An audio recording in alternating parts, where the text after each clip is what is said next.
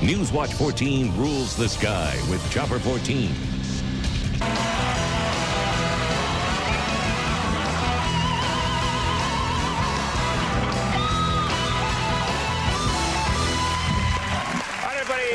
We're back. My next guest tonight just joined Saturday Night Live this season. Please welcome very funny guy, Jimmy Fallon.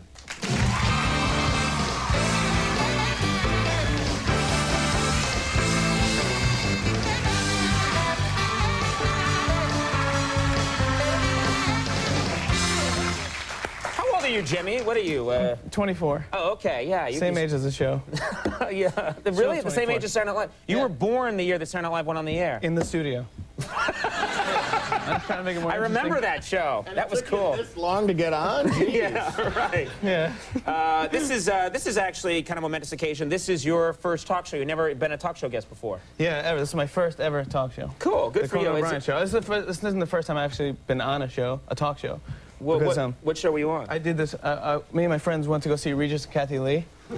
And how long ago? Like this is like 3 years ago or 4 years ago. I had a crush on Kathy Lee Gifford in college, and okay, I'm gonna leave that alone. Yeah, okay. I respect that you have a crush on her. Yeah, and so we went to the show, and you know, they have this trivia thing where they ask a trivia question at the beginning, and the person on the phone's like, you know, answer some easy question, and if it's right, they get to share the gift with someone in the audience. They pick a number from 1 to 120. So my friend was like, me and my friend Gerard were like, all right, look, whatever number they say, stand up, like we won. You know, I was like, all right, cool, do it. So we're in seat like 112 or something like that, you know, and they go, you know, pick a number. She goes 8, and we were like, woo! And the camera like came up to us, because it's live TV, and like, you know, you're on, you know, so it's exciting. So then like it was awesome, and then like we cut to commercial, and Regis is going around, he's like, how you doing? How are you? How are you? And like we're coming up like, hey Regis, and he goes, why? What's wrong with you kids? Why? And like walked away. And Regis like, dude, Regis Philbin just yelled at us. Like, that's funny, because now that if you get famous and stuff and have a great career for the rest of your life, whenever you pass Regis in the street or at a party, be like, why? Why?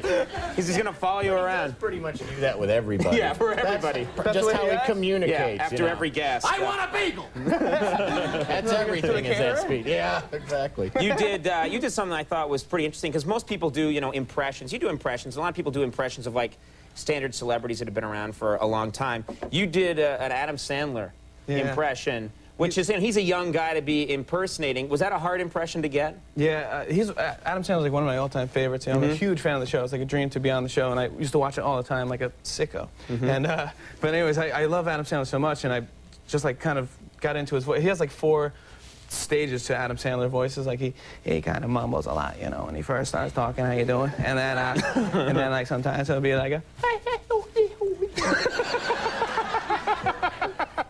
and then he gets excited. He's like, why are you bothering me? Stop it, please. You. Then he reaches the point where he's just really mad. He's like, shut up! Shut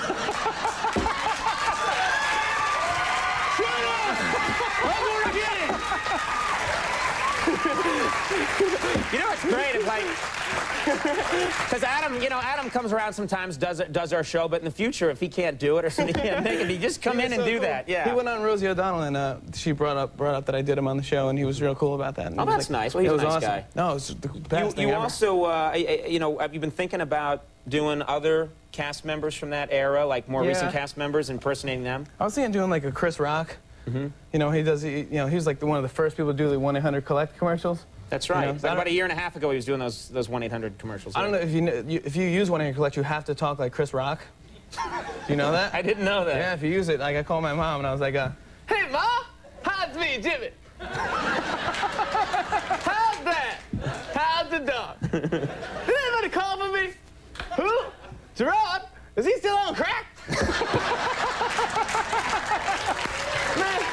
Man, the last time I saw him, he told me I wasn't eating right. He told me I wasn't eating right. The man is on crack. Man, I never heard of a healthy conscious crackhead. He's like the Richard Simmons of crack. I know the 4 food groups, ain't one of them crack. He said, Jimmy, why you call me all the time? I said, when I call you 1-800-COLLECT, I can save you up to 45%. That's a lot of crack.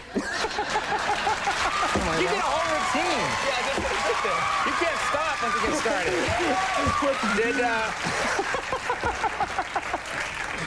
Have you ever met, I mean, you know some of these guys, but have you ever impersonated someone that you didn't know and then you met them and it was awkward? Yeah, I met Seinfeld at one of the parties, and I told him, I said, hey, Jerry, how are you? I'm Jimmy Fallon, and I'm on Saturday Night Live, and I want to do you on the show. And he goes, well, you know, it's been done. And I was like, yeah, it was such a Seinfeld-y thing to say. And I was like, yeah, I know, but I just want to try to do it. He's like, well, how can you do it? What do you do?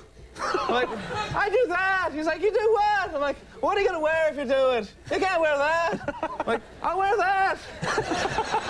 Such a Seinfeld-y bit. It's funny because he does, I feel like a little Irish accent there. What are you talking about? That's the Irish Seinfeld. Yeah, there's like a little, I heard like a little leprechaun in there voice. What are you talking about? He's probably Irish, we didn't know. You're a single guy, and I imagine now you're that's right. This show has pretty much just become a dating scene. That's all it is here. Yeah, me and Andy are going to go out there later on. You're single. All right. I feel like that guy on Singled Out. I'm sure he has a name. I'll think of it. Chris Hardwick. Yeah. I didn't want to hurt his feelings.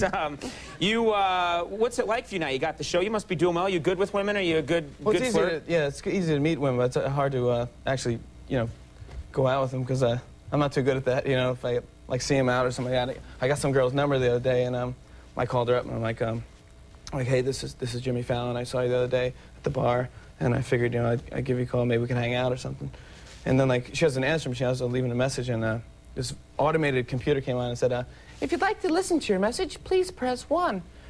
If you'd like to re-record your message, please press 2. Something like, that's pretty cool. I got a good option. I can do a little better my second try. Right.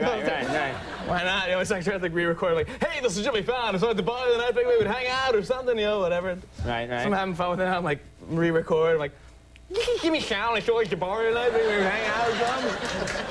Play Yahtzee, whatever, hang out. I'm having fun. I'm like, re-record. You have just left your third and final re-recorded message.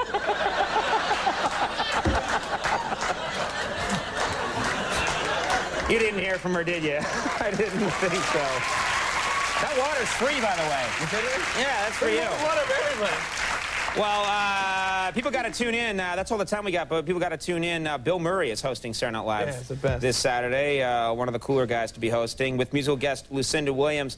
Jimmy, I don't know much, but I think you're going far. Really funny stuff. Thank you for coming. Really. Thanks for having me on. Jimmy Fallon, everybody. We'll be right back with the Afghan Rigs.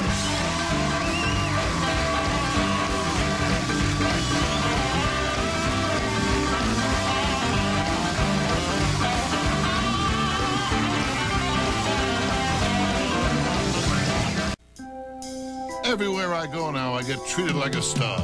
Well, not everywhere. Actually, just at Arby's. I mean, take this $5 value roundup. Oh, and talk about power. Talk about respect. Hey, I get to choose 3 beef and cheddars, or 4 regular roast beefs, or 5 barbecues for $5. I mean, $5, that's nothing. I made twice that my last picture. You can go anywhere and get filled up, but you can only get the $5 value roundup at Arby's.